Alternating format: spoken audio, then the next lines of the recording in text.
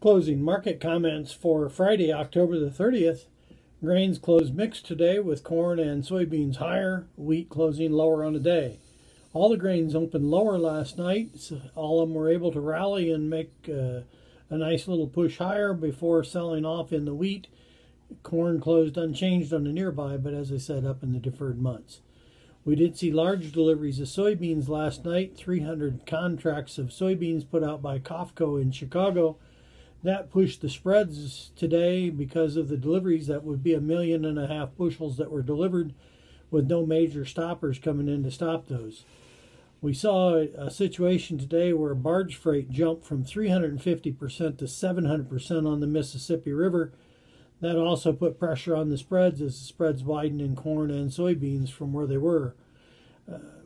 We'll see where this goes as we go forward. It could be harvest pressure. It could be just a lack of barges. There is a ridge that's out down in Louisiana that's causing some issues as well. So once that issue gets resolved, that could fix it. But for right now, we did see barge freight quite a bit stronger and widening of the spreads because of that.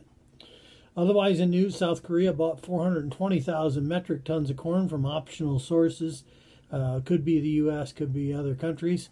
Brazil imported 400,000 metric tons of rice, and they did confirm that they have purchased 528,000 metric tons of soybeans from the U.S. So unusual for Brazil to be buying beans from us. They oversold, and now they're running short until they get new crop.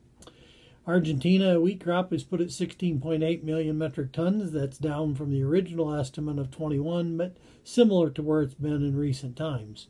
Dry weather looks very likely over the most of the Midwest for the next 10 days, which should help harvest progress move forward. And the extended forecast 11 to 15 is showing some moisture coming in. Russia, Ukraine both looking for moisture. Brazil and Argentina looking for moisture. So we'll have to see how much rainfall hits over the area over the coming few days.